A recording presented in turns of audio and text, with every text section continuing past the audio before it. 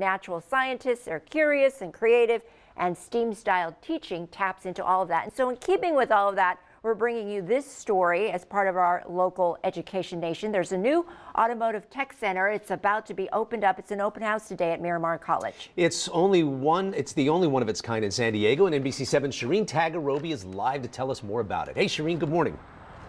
Good morning, Jason and Marianne. This new facility that you're looking at right now is open now for fall classes at Miramar College, and this is part of the automotive and diesel technology programs that they are expanding here. And we're here with Dan Wilkie. He's chair of the diesel technology department. Talk to me about this facility and how students are going to use it to learn. This facility is an expansion of a program that's been on Miramar since about 1978, 79.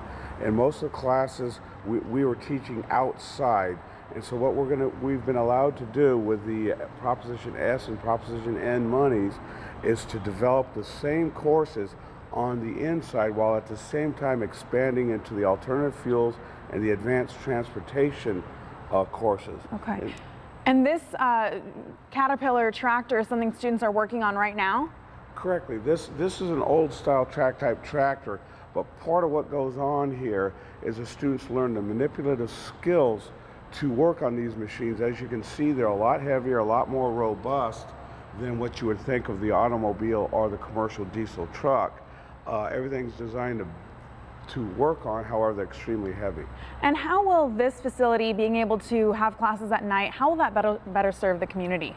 What it will allow us to do is those courses, like I said earlier, that were taught during the daytime, we can then bring them into the night class, and we can then allow students that are working during the day to take additional courses to enhance the skill sets that they're already working on and allow them to get a degree. Okay, thank you so much, Dan. No now, problem. coming up later in our morning show, we'll talk again about the alternative fuel and energy programs and how they're expanding that, what kind of new technologies students will be learning here at Miramar College.